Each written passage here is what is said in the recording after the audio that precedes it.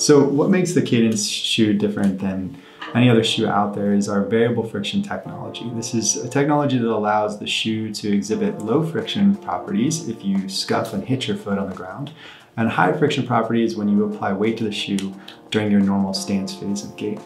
So to give you a little demonstration, we've got a shoe right here.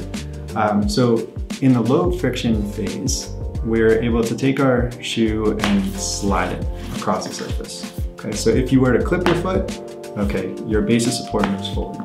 The reason that that's important, if you think about it, if you come in contact with the floor with a high friction shoe, your momentum of your body is going to be going forward. As the momentum of your body goes forward, it extends beyond your base of support because your foot's now stuck. So this could lead you to falling forward. And if you're not quick enough to get that other foot forward, you don't have a base of support under your center of mass, and that could lead to a trip and fall. With this Cadense shoe with the low friction mode, it's able to just slide forward. When you put your weight on the shoe, we can actually compress this little piece of foam right here. It looks like this. It's squishy. So when you put your weight on a shoe, this part squishes up, and we have our low friction portion here that actually retracts up into the shoe, and you get this really high friction rubber piece that gets in contact with the ground, restoring your friction so you can take another safe step.